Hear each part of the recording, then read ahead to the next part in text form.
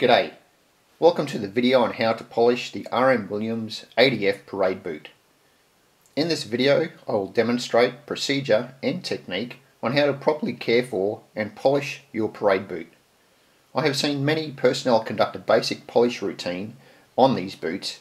However, I will detail a much better method that will not only care and nurture your boots, but will also produce a very high shine. First, we will start with basic requirements and the preliminaries before moving through the steps of shine, and finally conclude with a few slides to highlight the care and storage of these boots.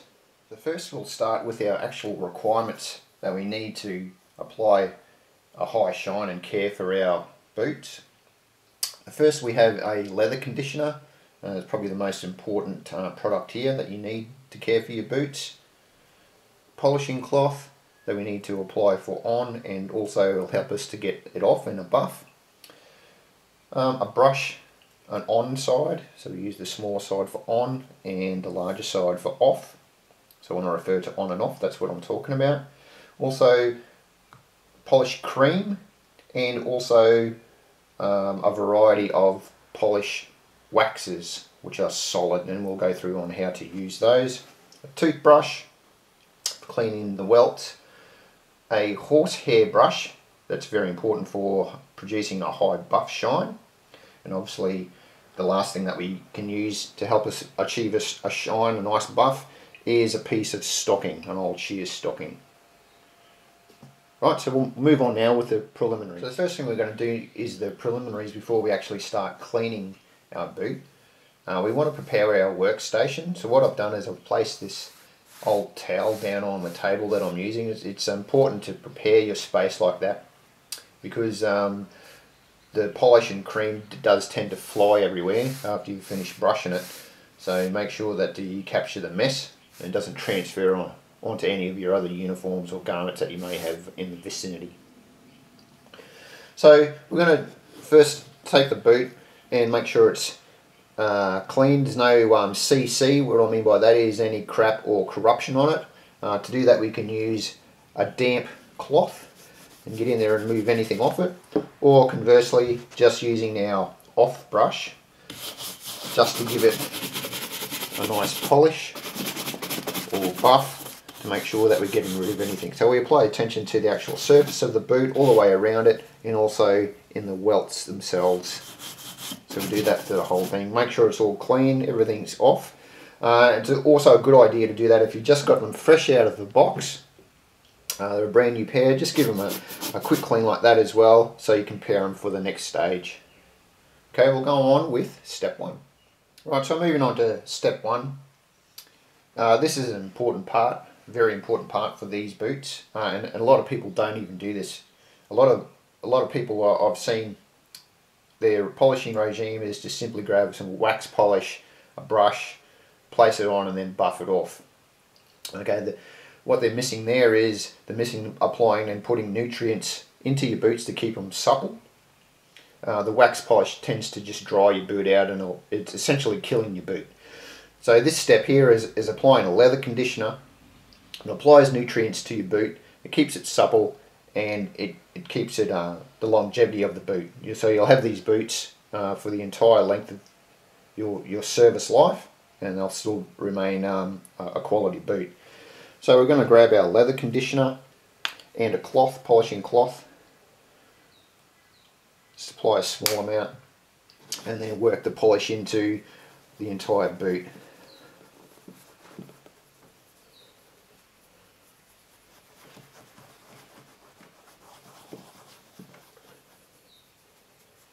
Okay, it's just simply that process.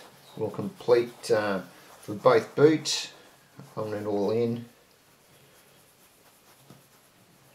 And then once we've finished that, I always like to let the boot sit for a minimum of 10 minutes. Because what you want to do is you want the conditioner to actually draw into the leather and do its job rather than just buffing it off. So 10 minutes is a minimum.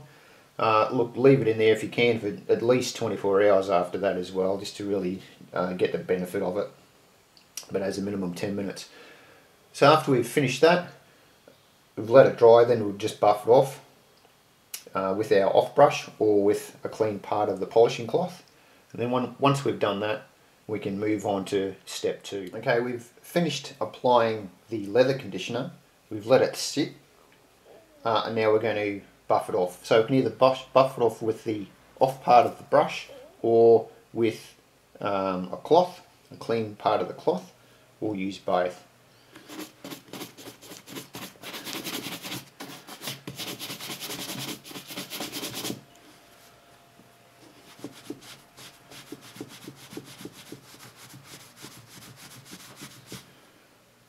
Right, once we've gone through and done that, then move on to stage 2, which is cleaning of the welts. Okay, on to step 2 now. So step 2, we're actually going to clean in all the welts and the actual side of the boot as well. To do that, we're just going to use a toothbrush and a wax polish. You can use a cream, but in this instance we're going to use a wax polish. So it's simply a matter of dabbing some onto the toothbrush itself and then working it into the welts and the actual side of the welts as well. Especially around the toe, it seems to pick up a lot of dirt when you're walking around, and also the welts themselves, sure enough, if you let them sit for a day or so just out in the open, the welts are going to gather dust, so that doesn't help you out on a room inspection. So make sure you get in and clean the welts with the brush there, and we'll buff them off at a later stage when we head up to the buff area. Essentially that's how we get into clean the welts. And do all the way around. The toothbrush is good because it gets into the instep as well, so that's why I like using the toothbrush, because it gets right in there. Okay, that's the welts. We'll now move on to step 3, which is the application of cream polish. Right, so now I'm moving on to the step where we're actually going to apply a shoe cream onto the boot. Shoe cream's a good product because not only has it got a shine agent, and it also provides nutrients to the boot as well. It's also got pigment in there, which is the black colour, which can help with any minor scuffs as well. So that's why I prefer using that than a wax polish, but we'll cover wax polishes next. So today we're using the Wapru renovating polish. There are other brands to use. If you have a preferred brand that you like, please let me know which one you prefer. This is an Australian company, so that's why I use that. The other high-end polishes like the Sapphires I haven't used, but I'd like to. They're just a bit expensive. Right, so small dab of shoe cream, and then we just use the cloth. I find the cloth is the best method of applying shoe cream. You can really actually get it into the leather and work it in. And you don't need a lot. In fact, if you have too much, it's actually detrimental because it doesn't actually go in, and you're just certainly wasting your cream. So just work that into the leather, work it around, and you'll do the whole boot in this manner. And once again, once you've finished, I always find it's a good idea to let it stand minimum of 10 minutes, or the other period of time that you use is once you've finished the boot and you put it to the side, you move on and do your other boot, and you can come back and then buff off the cream. So what I'll go through now, and I'll do both boots. I'll come back and I'll show you what it looks like, and then we'll buff it off and move on to the next step after that. Okay, so now we're going on with our buffing stage. For this stage we're going to use our horsehair brush, the really soft bristles there, and I find that's really good to bring out the shine. And also then we're going to finish it off with our bit of stocking, old bit of stocking. So when we're on the buffing stage, we're going to not only buff all of the polish off the leather of the boot, but also on the welts where we've placed that before. So both of those areas, so we'll go ahead and do that.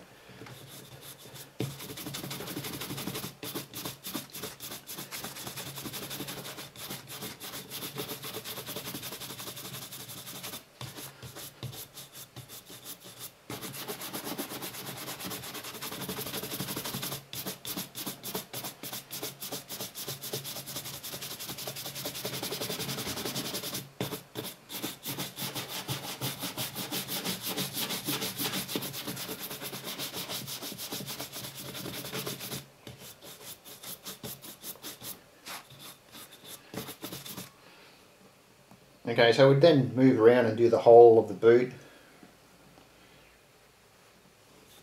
Okay, purpose of demonstration, we'll say we've finished that, and then we'll just use our stocking to just pay attention, especially to the toe area, and you can see just by using that what a difference that makes. Really brings up the extra shine there.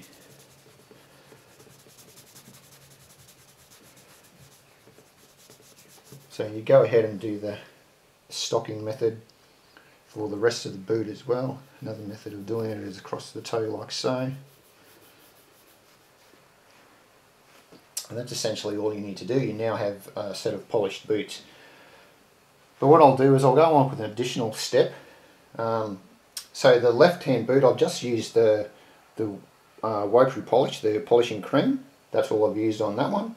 What I'm going to do on the right one is I'm going to go ahead and apply a wax polish, and that's a solid polish. Because it has wax in it, what it tends to do is give a higher shine, and it also, the wax in it also beads off any water that may come in contact with your... On with the additional step now, and that's the application and the buffing of a shoe wax polish. In this instance we're using the Angelus shoe wax polish. It's a solid. I use a polishing cloth to apply it. So application onto the cloth and then apply it onto the boot as well. And it's just a simple matter of working this into the leather and utilising this technique on the whole of the upper leather. For this step you can also use the brush to do that, just by using the onside and by applying it on there. So you can do that.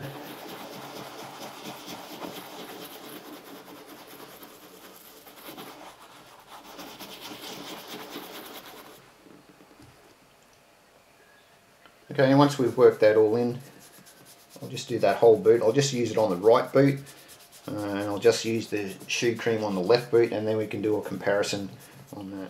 Right, so now we're going to buff off our wax polish that we've just applied, once again using the horsehair brush, and then to accentuate the shine by using the stocking.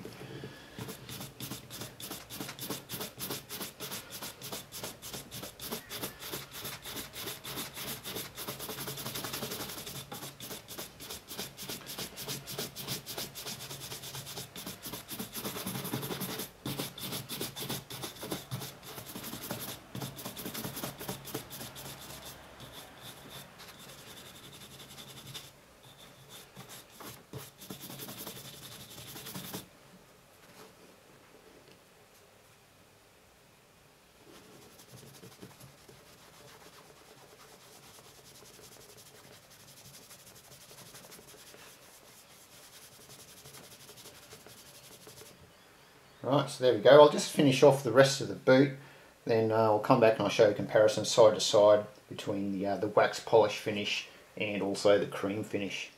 Right, back with our comparison now. So the right boot that we finished off with the shoe wax, you can see it's not, the shine's quite good. And I suppose if you wanted to try and accentuate that even more, you could apply another coat and go over it again. And if you look over on the left boot that we just used with the renovating polish, that's a really good buff, a really good finish. So there's a difference. That cream's much better for your shoe than what the wax is. So I would use the leather conditioning and also the cream.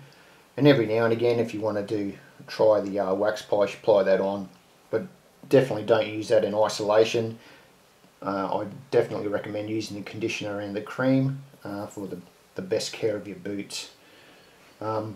Also with the care of your boots as well, common faults, okay, taking the boots on and off.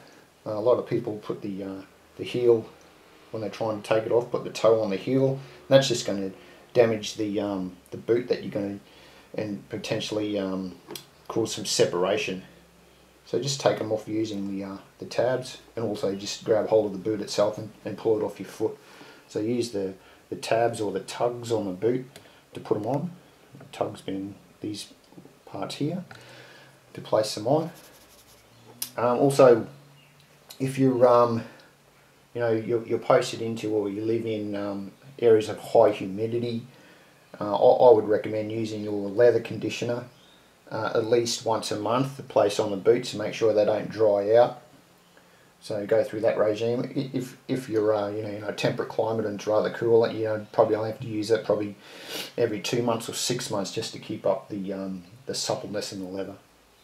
Other things, if your boots are wet, just by placing newspaper inside of them, that'll draw out some of the moisture. Don't ever use a hairdryer or put your boots right up against a heater. Just going to really dry out the leather. It's no good for the boots. I'll apply on the slides after this. I'll put down a whole heap of shoe care methods as well, so go through and read them. And once again, if you've got any comments or any additions that you'd like to put, please place it in the comments. Thanks for watching.